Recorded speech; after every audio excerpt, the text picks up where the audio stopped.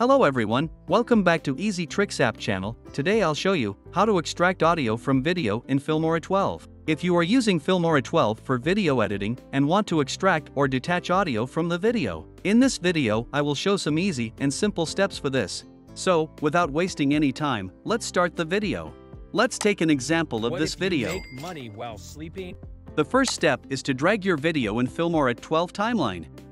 As you can see, the video and audio is merged. To extract the audio, right-click on the video.